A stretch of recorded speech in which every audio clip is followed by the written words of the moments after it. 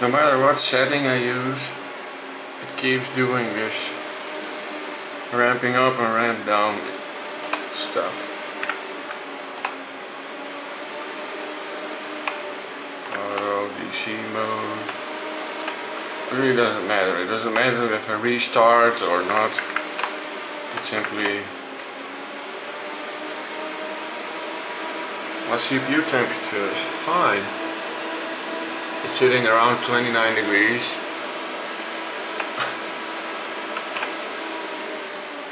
I've told this isn't a software issue, but I'm not even in Windows and it's doing it, so I think there is something else going here. It doesn't matter what setting I use.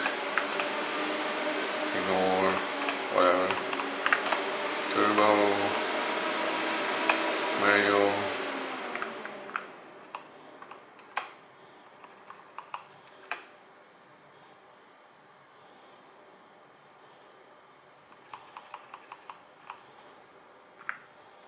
Well, let's shut her up.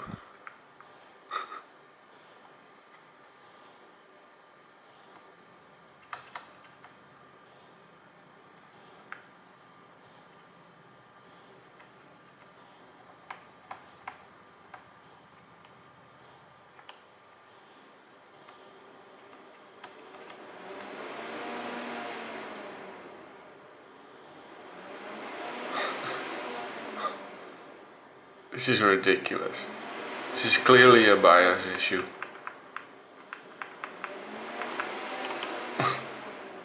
I've connected 3 of my Noctua NF-F12 industrial PPC 3000 RPM fans via a 3-way fan splitter straight to the PWM 4-pin motherboard header, or this one, chassis fan 2. As you can see, it's not working. I can't use it. And when I put it to silent, I'm presented with this stupid up and down. When I set it to CPU, it's straight to, I think it's 100%, I don't know.